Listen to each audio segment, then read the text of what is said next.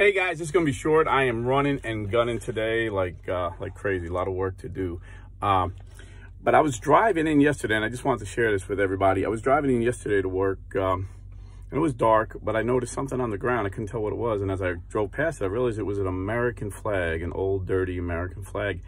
And I looked back in the rearview mirror, and all the, there's a lot of truck drivers by me, and all these truckers are going by. I was like, what the heck? So I U-turned, and I picked up the flag off the ground, rolled it up, and I put it in my truck. It's right here.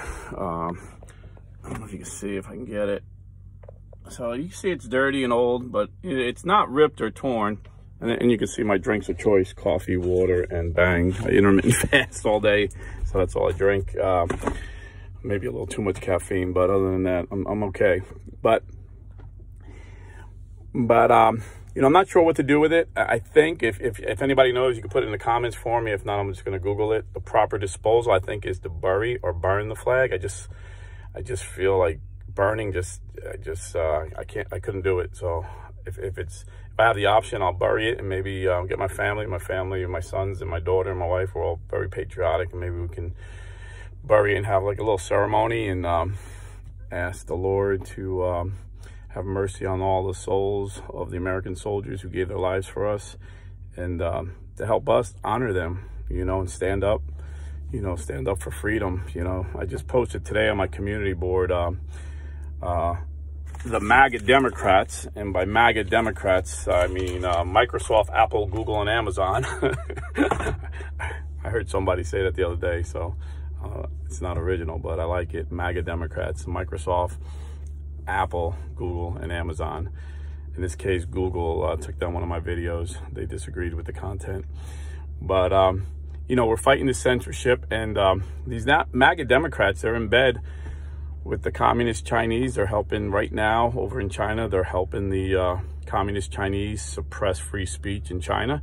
And over here, they're helping Joe Biden and his Democrats suppress free speech in America.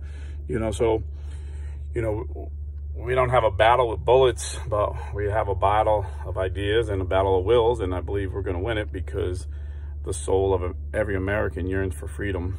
And I just wanted to remind everybody, what this dirty old flag represents.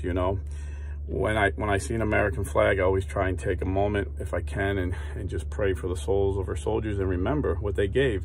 I remember my Uncle Joe, a 19-year-old Marine at Iwo Jima, seen his best friend's head get blown off in battle, and he couldn't stop to cry. He had to keep fighting, and as a result of it, he became an alcoholic and died of cirrhosis of the liver.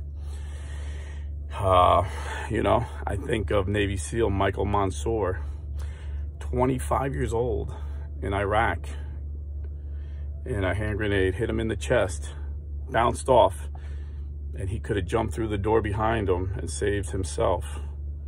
But instead, this 25-year-old man jumped on the hand grenade to save his teammates next to him. He absorbed the blow and he died.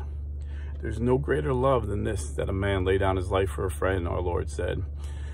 So today, take a moment and thank God for men like Michael Mansour, and pray for their souls and for their families, and let's use that as an inspiration. We don't have hand grenades thrown at us, and so let's stand up and be brave in the face of the MAGA Democrats and everybody else who would try to suppress our free speech.